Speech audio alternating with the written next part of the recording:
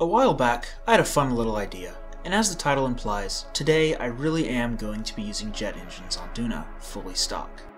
Now you're probably thinking, but wait, jet engines only work on Kerbin and Lathe.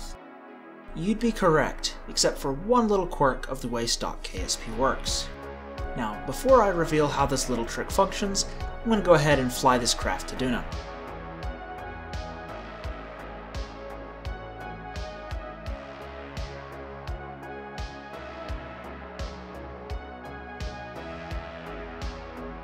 You'll notice that I'm taking a rather steep ascent, and that I'm also performing a series of barrel rolls.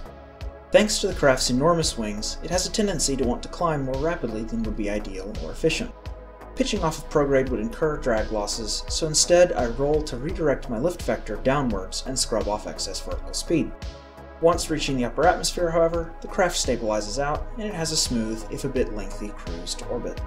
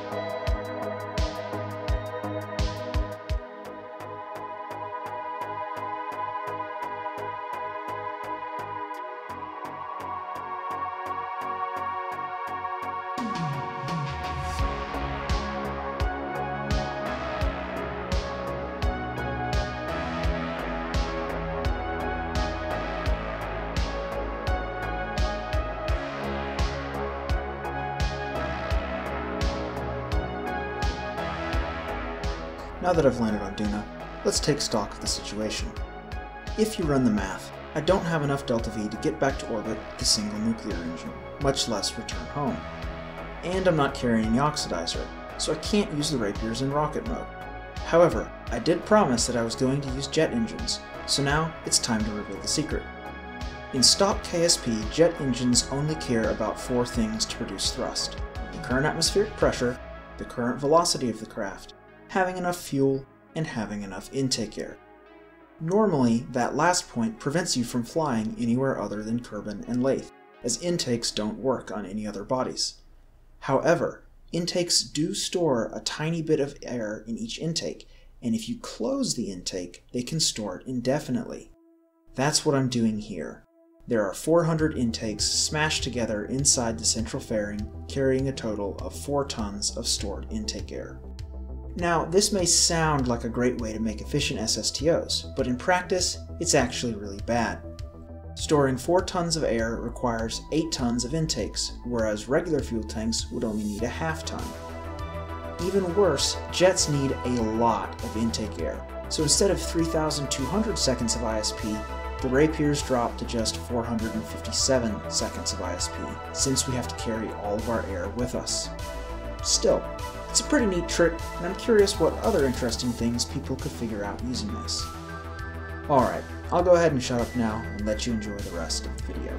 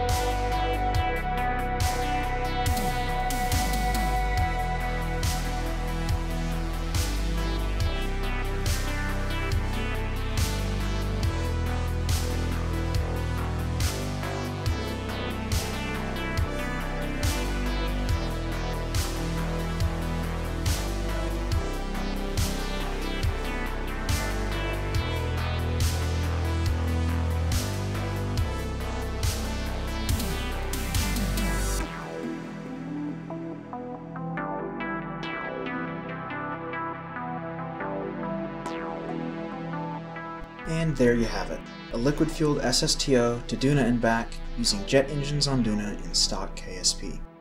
I hope you enjoyed the video, and stay tuned because I have some very interesting projects in the works that I can't wait to share with you all.